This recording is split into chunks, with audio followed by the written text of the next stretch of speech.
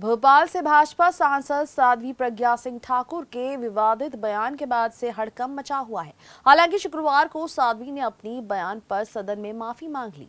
बावजूद इसके कांग्रेस उनके सदस्यता को बर्खास्त करने में अड़ी है। इसी कड़ी में शुक्रवार को राजधानी की मध्य विधानसभा में जन जागरण चेतना यात्रा निकाली गई, जिसमें गांधी के हत्यारे को देशभक्त बताने वाली साध्वी प्रज्ञा को सदन से बर्खास्त करने की मांग की गई। कल हमने घोषणा करी थी, जिस तरह से भारतीय जनता पार्टी की एक सांसद ने जो गांधी जी का अपमान किया और देश का अपमान किया, पूरा भोपाल शर्मिंदा है।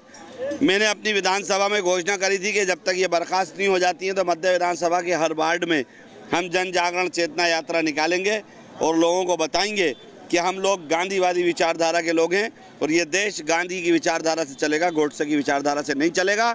आज बरखेड़ी वार्ड के सब तमाम लोग इस इलाके के यहाँ जमा होकर इस जागरण यात्रा में शामिल हैं और लोगों से अपील कर रहे हैं कि केंद्र सरकार तत्काल उसको बर्खास्त करे।